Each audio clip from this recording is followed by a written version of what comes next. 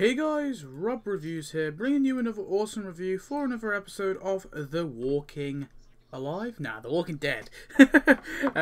This one, of course, is, this is Season 2, Episode 1, What Lies Ahead. This is the first Season 2 of a show I'm actually reviewing. I've already got to Season 2, but it's mainly because Season 1 is very short.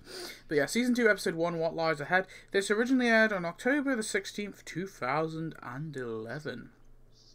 Directed by Gwyneth, Horder-Payton and Ernest Dickerson.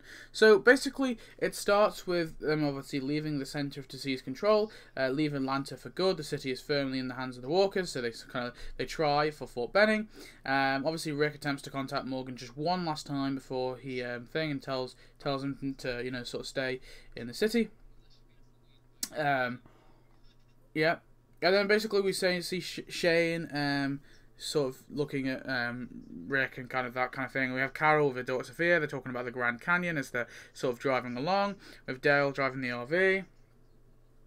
And as they begin, they basically essentially they eventually hit the radiator hose goes, and then they manage to fix it, but then they actually hit cars that are blocked, and of course they're all blocked, so they have to basically redirect the cars, and that's what they're doing. They're trying to move the cars for a bit, and then basically when Rick's just looking, he's trying to scout, he sees a walker, he's about to take it out, but then a huge massive herd of zombies is actually there. It's not just one, and they all, Rick kind of goes, oh Christ, gets on the thing, tells everyone to get under the cars. Obviously we have Dale lying flat on the thing, Andrea in the RV, and obviously she notices all the zombies and she's cowering in fear. T-Dog running to hide, and he actually cuts his arm and it starts bleeding over. Rick keeping Carl and Laurie and Sophia and all that, trying to keeping them in the sights. We have Andrea grabbing the pieces of Shane's gun, scrambling into the bathroom in the RV when a stray walker wanders through the open RV door. She sits silently trying to assemble the gun while the walker follows her scent, and obviously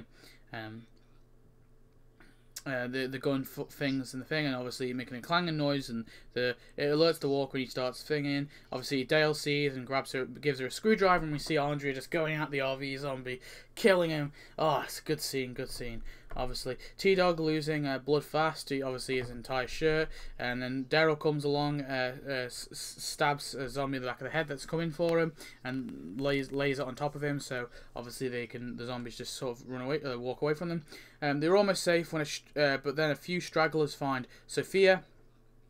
She flees into the woods. Rick sees her and follows her. She obviously follows the zombies. She gets Sophia, eventually finds Sophia, tells her to stay there, and he says he'll come back. He gets a rock and he starts beating the zombies with the rock, but when he comes back, obviously she's gone. He brings Daryl, but obviously because he's a really good tracker, they start to track her, but they can't actually find her. When Rick and Daryl are out, they obviously find, they return, they see Glenn thing, and obviously, yeah, they say that they obviously need to look out and double back to the bypass, the Glen flag, and they'll but obviously Carol doesn't want to do that and all that. And we have the thing where Carl finds the knives, Carl giving them to Dale. Andrea confronts Carol about Sophia, obviously, saying the less guns floating, yeah, basically because they're gone.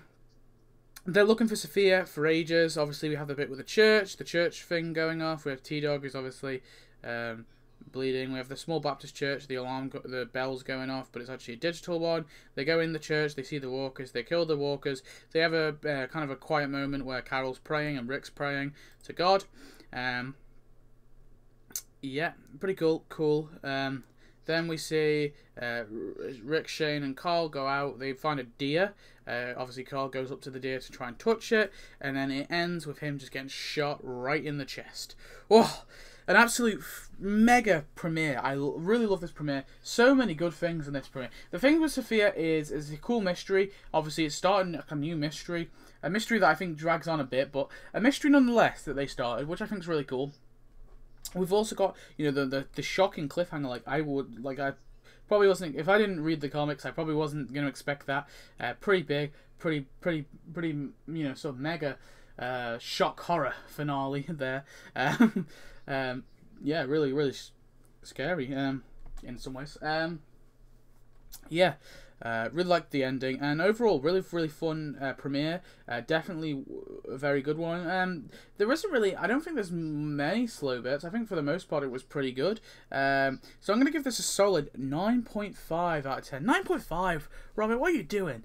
I know. I'm not going to give it a 10 quite yet. I don't think it quite deserves a 10. There's just a few things. I just think it needs to wow me to the point where I'm willing to watch this over and over and over again. And the thing is, some episodes it could literally just be a 10-minute scene and it will completely win me over. But overall, I think this is a 9.5.